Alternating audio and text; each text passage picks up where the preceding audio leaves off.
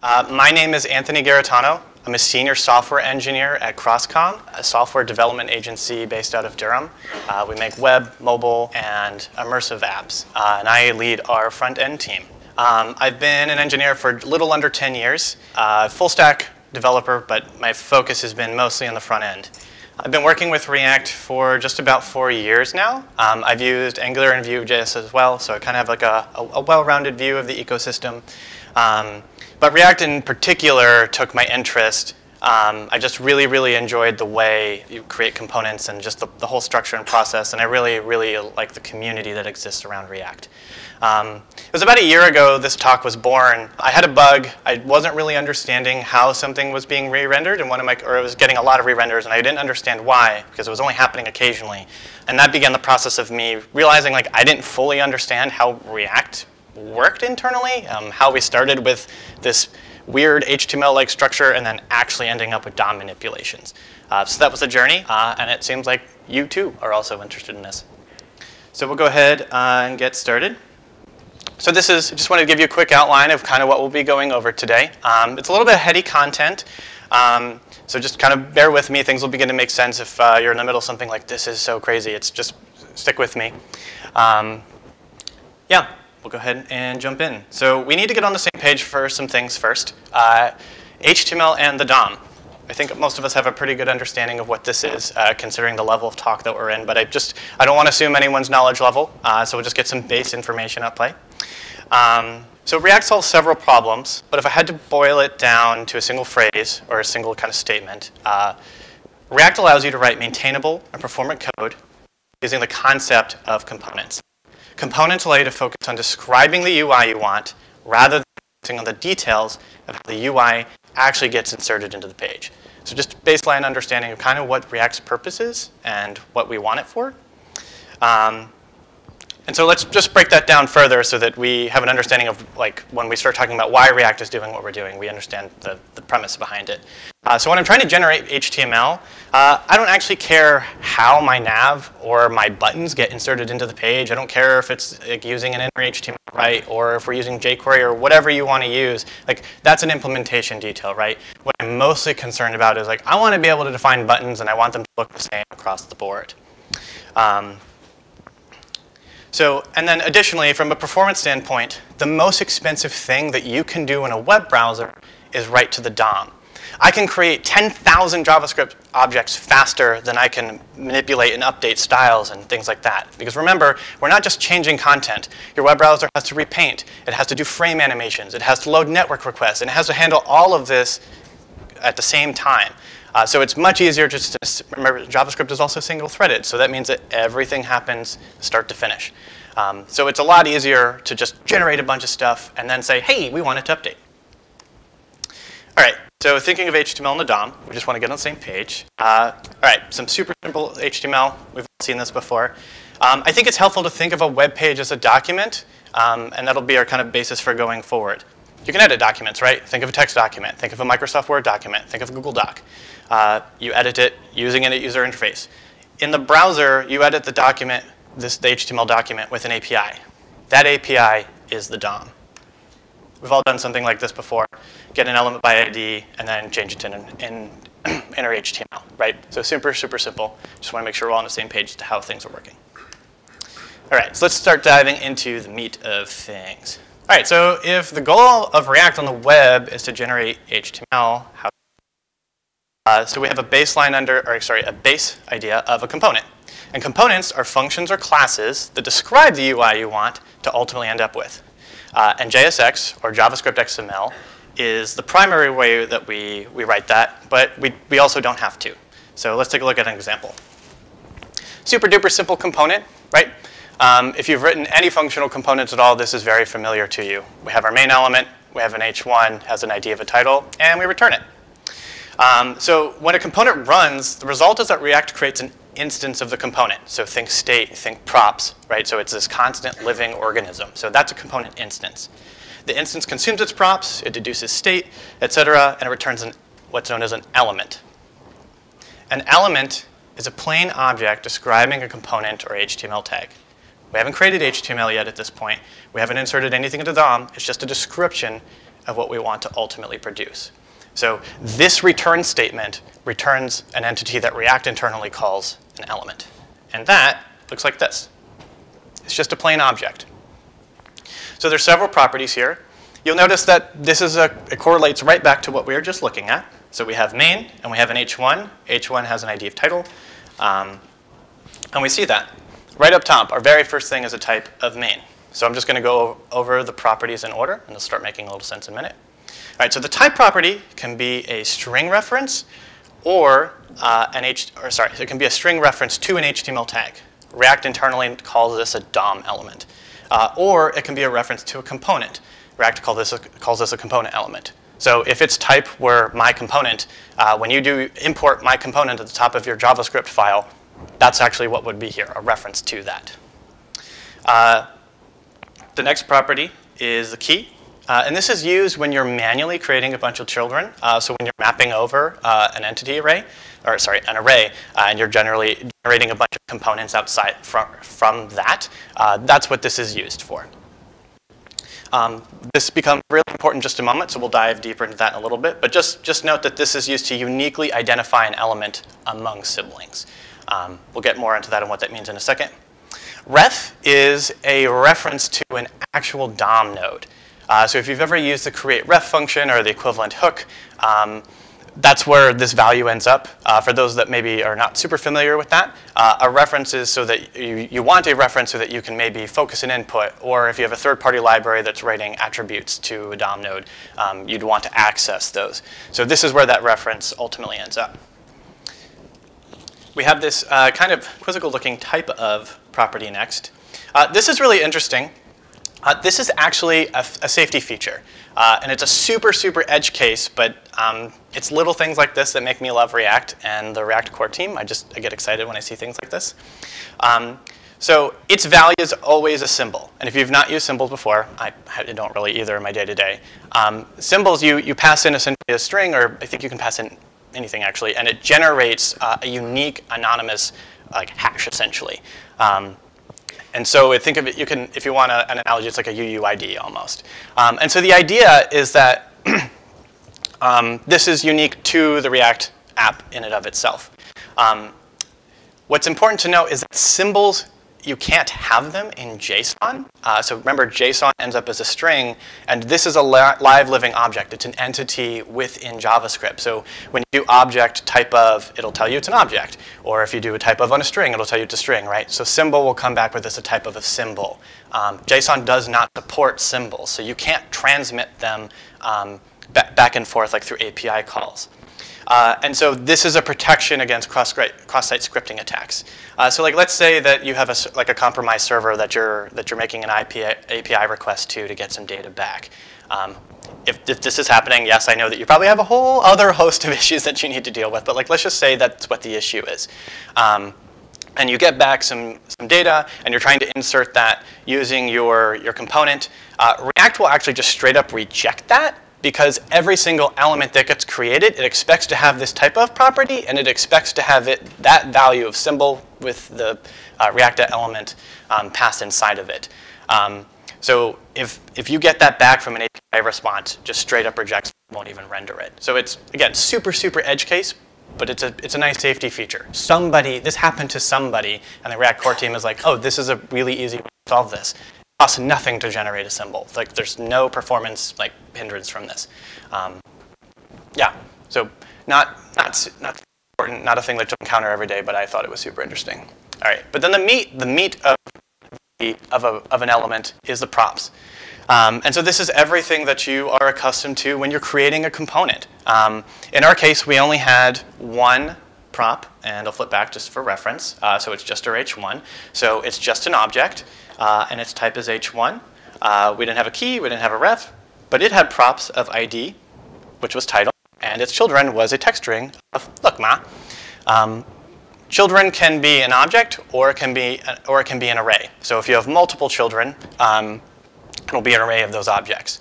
So what React does is it builds up a whole tree of these from every component. So this is what the render function will ultimately return back to you, or the return statement from a functional component. It's kind of a quick review. We have our component. Internally, React creates a component instance state, and then that ultimately generates this object. This object and its children, so going all the way down, is what's known as a virtual DOM. And this is the kind of the core guiding principle behind why we want something like React. So remember earlier when I said that it was really expensive to write to the DOM. It's really cheap to generate these objects. React can just do them super fast. Or insert view, Angular, they have their different ways of doing it. But the idea is that this is a very, very fast process. So we can iterate really quickly. It's super cheap to build these up and tear them down. Which is why we want something like this over just writing to the DOM every single time we have a change. All right, if you'd like to see an example of an element on your own, this is something that you can go write in an index file right now. If you have app.js, you just define a component. Notice that I have not made a function. This is just the JSX itself, and then you can log it. You'll actually get everything that I just showed you. You'll actually also see some internal properties, which we're not going to go over here. But just note that those are prepended with underscores, and those are for React's internal use and internal API use. So you're not supposed to use those. What I also wanted to point out is that there's nothing wrong with you generating this if that's how you wanted to create your React components. This is totally valid. You can ship this. Like, this is a thing that you can put inside your app and it'll run. Not really what we're going for, right? Like, this is not expressive. This is not maintainable. This is very difficult to parse. That's why JSX exists in the first place. But yeah, I tried it when I was like building this talk. I was like, huh, who knew? Pretty cool. All right, one other thing I wanted to chat about real quick. Shadow DOM. This is a thing that I get asked about a lot in regards to this. They're not related. So the Shadow DOM is a browser technology designed for scoping variables in CSS and web components. That's it. Not related to the virtual DOM. All right. So next in the list, we have reconciliation. Creating the virtual DOM is part of the process known as reconciliation. Reconciliation is responsible for maintaining the tree of elements when a component's prompts or state change. So remember, React creates a tree of elements every time the render function is called. That's ultimately what we're getting back. So to be efficient, we need a way to tell what's different between the two trees so that we're only changing things in the DOM that need to be changed. Reconciliation houses the diffing algorithm that determines what parts of that tree need to be replaced. So let's take a look at some of that. There's some examples. Let's say that we have two components. The user is viewing a list of products, or we're looking at a list of products, and then maybe we tap or click on one to see an individual product. What's actually happening internally? So remember, we have our tree, right? So we have wrapper, and then we have product list, and that's what we ended up with. Whenever the root of elements have different types, React tears down the whole tree, and it builds a whole new tree from scratch. And the reason for that is their type has changed. So if I flip back over to take a look at our element, if that type changes, so if main were to become, say, div, everything beneath it gets blown away. And the reason for that is that if the type is changing, so let's back up. We're building reusable components, right? So if we have a product list, and then we're changing to view an individual product, they're not the same thing. So React can just make the assumption, hey, calculating prompts and state, I'm just going to chuck this out the window and just this new thing. So when tearing down a tree, all DOM nodes are destroyed, right? So this does end up generating HTML, which we'll get to more on how that actual process works in a second. The old DOM nodes are destroyed. Component instances will receive component will on mount, and the equivalent use effect hook will fire. So then when we start building up the new tree, so all the new components are now there, and we're going to start rendering again.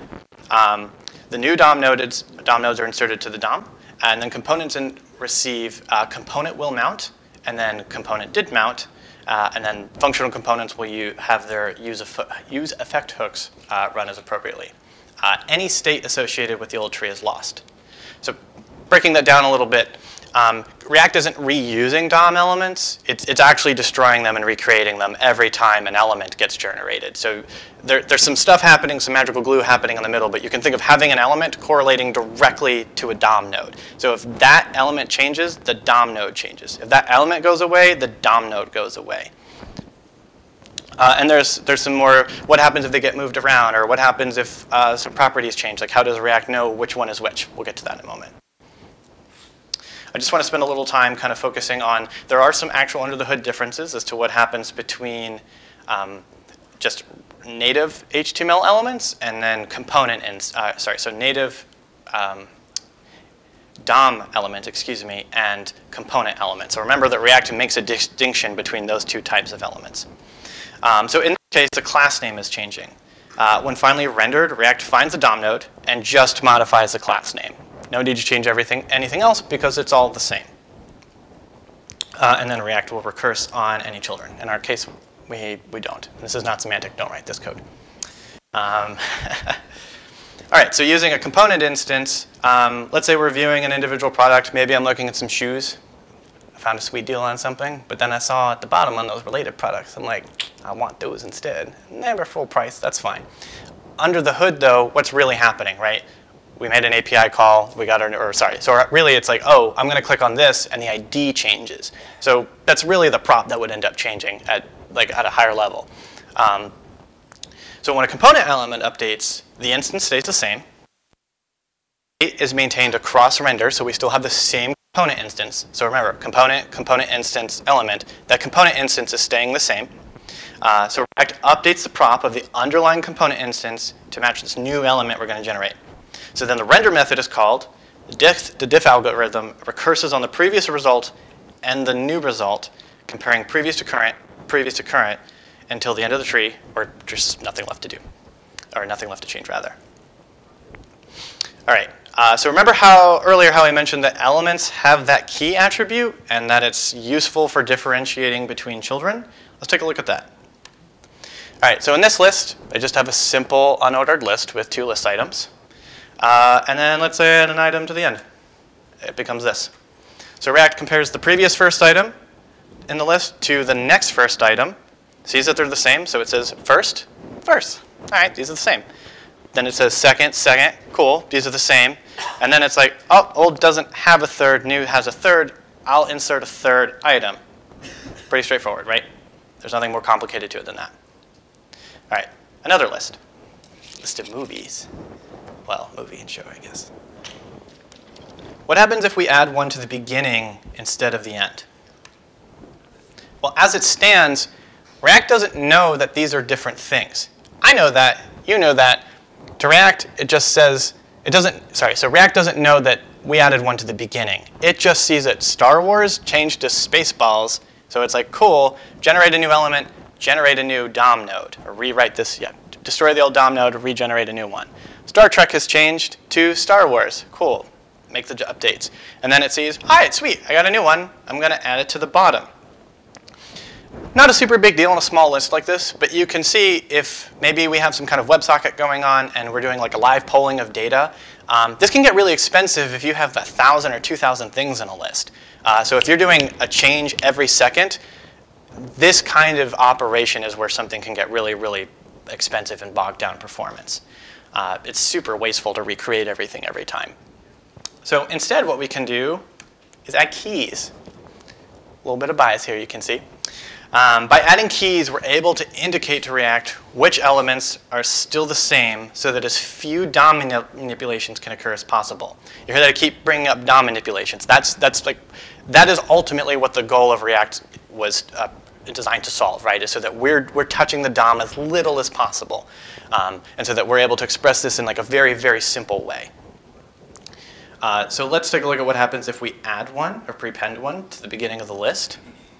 What happens is that React looks at the keys and it sees that, hey, first key is actual best. This other one has a key of best. It's like, let me hang on and look at the second one. And it sees that if I go through the diffing algorithm so if I go down the list and I see that the keys are the same, it actually knows, oh, the only thing that's actually changed is this prepending. and so it just inserts it at the beginning. So again, going back to the example of if like we have some like live polling data that we're doing and we're like rapidly polling, and maybe we're adding 1 a second, that's a very simple change in a list of 1,000 or even 10,000, right? We're just 1, 1, 1, 1. That's really easy. The user has no ill performance. The browser doesn't get bogged down. There's no painting happening, no restyling happening. It's just that one element that's changing. So this is what code would look like that I've write, right? So you're mapping over an item. So if we have a product list and we want to render it out, this is typically what that looks like. This is an example of what not to do. So you'll notice the key is equal to index. I'm sure that you've read this before, but the explanations that I've always found online aren't always clear or concise. The reason is that the index can change. So if I am viewing an alphabetical list, so A to Z, and I invert that, the bottom is now the top, right? Well, React's going to compare keys, and they may or may not have changed. This is the worst world where you want, where it'll look and see the old key is exactly same to the new key, and then it won't re-render. Or in the case of like a completely new array, it'll just re-render everything, even though that the elements are largely the same. So we can solve this by using something unique.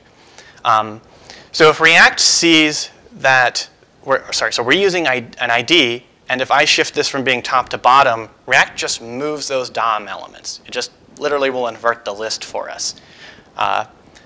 If you don't have a unique identifier in your data, maybe it's something that the user has generated, so a server didn't give you a list of IDs back with this, but it's OK. There's a load of different tools that you can use. My favorite to use is from Lodash. You don't have to import the whole library even. You can just import the unique identifier, and it will just literally give a unique ID and keep it so throughout the lifeline of your app. You can also use UUIDs if you want to. It's a little more expensive, and I don't recommend that. But there are tools to do this. I kind of make this a rule on my team that we always do this, even if the list doesn't change, even if we're not going to sort it, even if there's only 5 items in the list right now. You don't want to, it's a way of future-proofing or defensive coding. So it's like if I just go ahead and use this unique identifier in my item right now, if I suddenly one day have 10,000 items in a list, I don't ever have to think about this again. It's just automatically going to be more performant than if I had done it the other way.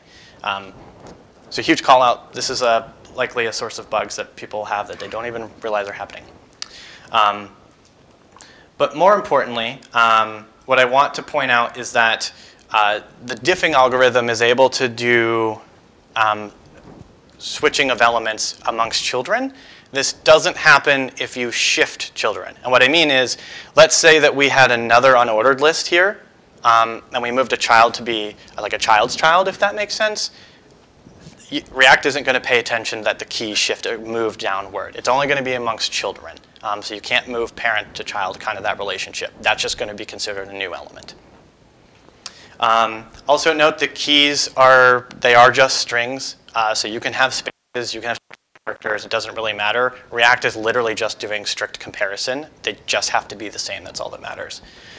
For consistency, I usually recommend not doing something like this. But most of us are probably going to end up using an ID because we're probably dealing with data from a server. So anyways, just pointing out edge cases and stuff like that. All right, and then finally, or not finally, well, mostly finally, we'll get to rendering. All right, so we have a pretty decent understanding of the virtual DOM. So just kind of walking back through things. So we have a component. We get a component instance. It generates an element, and then ends up in the DOM somehow. That's what we're going to talk about next. It's a little anticlimactic. This function that we write one time, or create React app generated for you at the beginning of your project, is how this happens. The render function off React DOM is responsible for kicking off the reconciliation process. So it does the whole generate the virtual DOM, generate that tree of elements, and actually insert it into the DOM. I want to point out that React DOM does not come from the React library. And the reason for that is that React's job is to just do the diffing. That's all that it's responsible for. It doesn't actually know that you're generating HTML. And this is how React and React Native work. React and React DOM used to be bundled in one library. They used to be one. And I think it was in version 13 or 14 that they split out. Might have been a little earlier than that. So in theory, React is compatible with any kind of DOM insertion tool that you want to generate. I think I saw one for BlackBerry some time ago. I tried to find it for a link for this talk, but I couldn't, so I guess it died. But it was like the fact that it existed at all, I was like, this is really cool. Someone figured out how to get this to build BlackBerry apps. So again, the whole point of the React library, or the crux of it, is that diffing process and the expression process for you, the developer, so that you don't have to think about what's actually happening under the hood.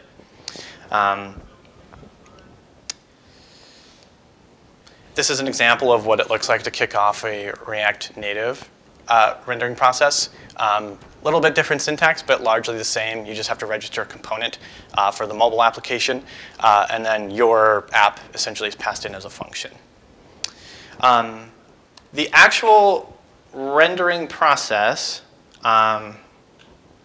is done through React Fiber, and this is a bit of a magical, mystical thing. Fiber is also pretty new. It came out in the past year.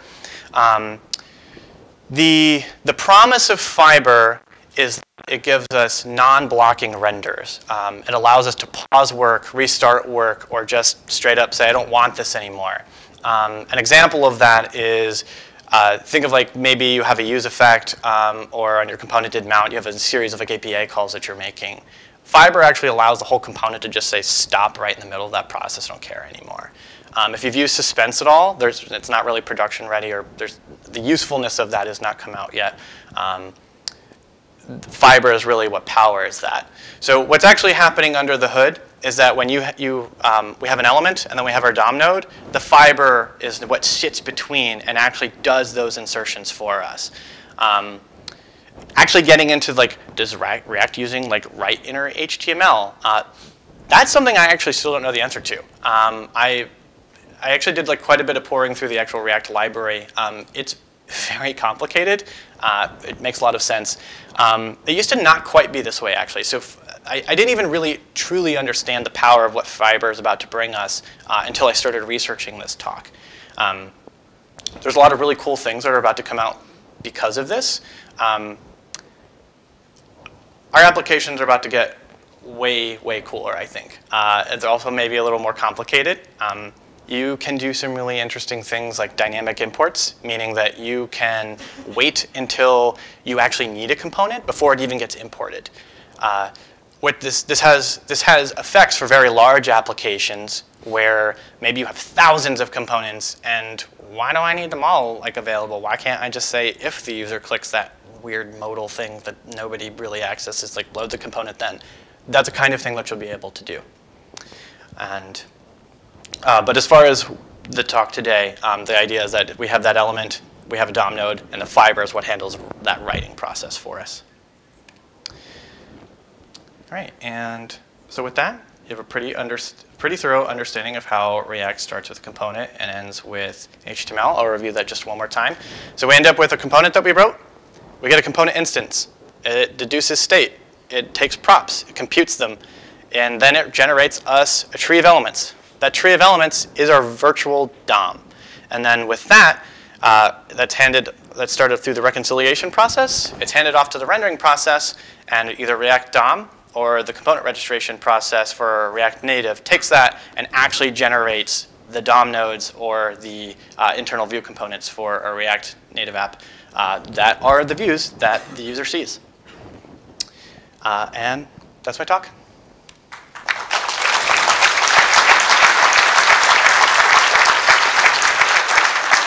If you want to find me on Twitter, I'm @callmetwan. I tweet about JavaScript and cats. Thanks, guys.